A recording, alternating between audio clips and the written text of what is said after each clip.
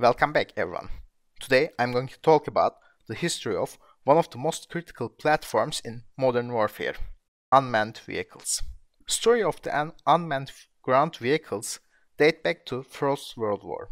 During the war, several French inventors worked on remote cable-controlled tracked vehicles to carry explosives and detonate in the midst of the enemy. However, they performed poorly in rugged terrain and overshadowed by newly introduced tanks. One of the designers was Adolphe Kegris. After the invasion of France in 1940, Kegris's prototype was captured by Germans.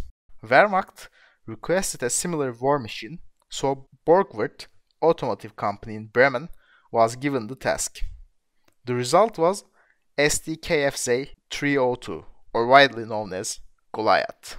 It could carry 60 kilograms of explosive and it was connected to a joystick with a 650 meters long cable.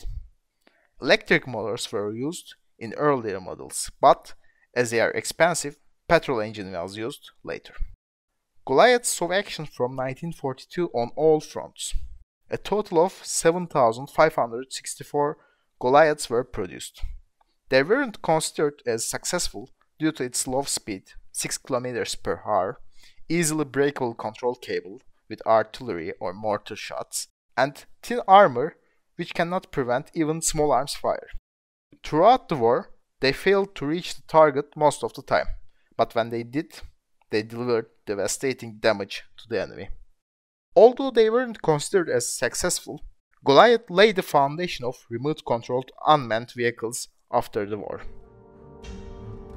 Hit the subscribe button and don't miss some interesting World War II stuff. See you on the next one.